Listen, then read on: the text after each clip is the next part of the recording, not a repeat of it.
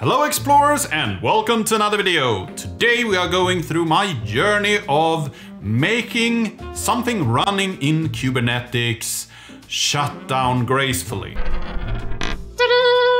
And the problem I had was that we were running some work that we got from a Rabbit MQ cluster, and where I fetched the work, did some work, and then reported back to different agents. And sometimes these agents got the message that work was started but never completed, so I knew that something was up. I'm still not sure that this works. I'm just gonna go through my journey of trying to fix this issue over weeks, because it actually is something that happens sometimes, and when it happened I knew something is still wrong, so I needed to look into it.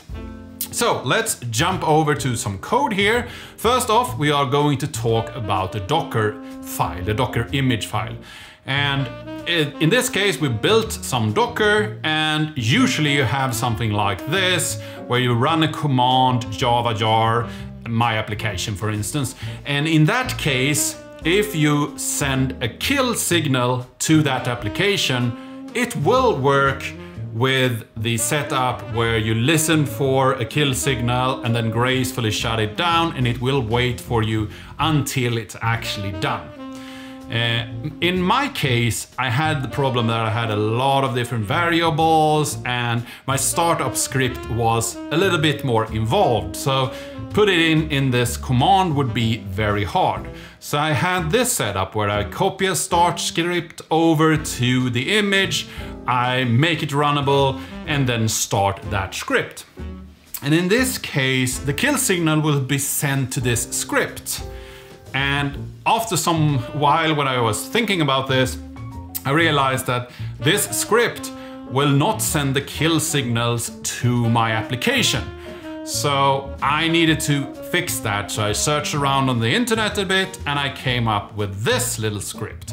So here we have some function which will terminate our current job. It will send a terminate signal to the application with the specific child process ID. And then we have this trap sig term. So when this bash script is getting the sig term command, it will take that and then send it through to this function up here. Then we will start our application here, and then I had this where I put the last process ID into child, and then I will wait for that child. So that script should have worked, and when I tried it locally, it actually sent a signal through and everything worked. And perhaps this setup here could have worked if we had something like bash and then -c here. That might have been a solution to this problem to send the signal through. But while I was looking through this and trying to figure out to find a way to solve this issue, I found another very interesting setup for your Kubernetes cluster. And that is, if your Kubernetes cluster need to shut down an image, it will do two things, or one of two things. It will either send the term signal to the application, or it will run a pre-stop lifecycle event. So this is what I actually ended up doing. I have this termination grace period up here. It was set actually to 60 seconds. And as I talked about in an earlier video, I wanted to wait 5 minutes in order to be sure that the application actually was done with the work. So I put 10 minutes here instead. And then down here in the lifecycle event for this specific specification, so the specification for the image, here I put this little script. I run the shell script and run kill Java. So this will kill all Java processes in this Docker image if you have multiple of them and you don't want to shut them down. But then again, why would you not want to shut them down if you're shutting down the Docker image? Yeah, so I kill all the Java processes because this is a Java application that is running. Then I run a while loop here, waiting for the Java process to have been killed, that it actually has stopped. So the kill all command with 0, it will not send any signal, it will just check if the signal, if the Java process is alive. So in this case, I will get a true here until the Java process is dead.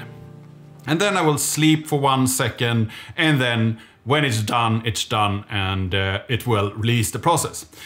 And if this should for some reason fail, that the Java process is not killed within the 10 minutes, it will be gracefully terminated then instead.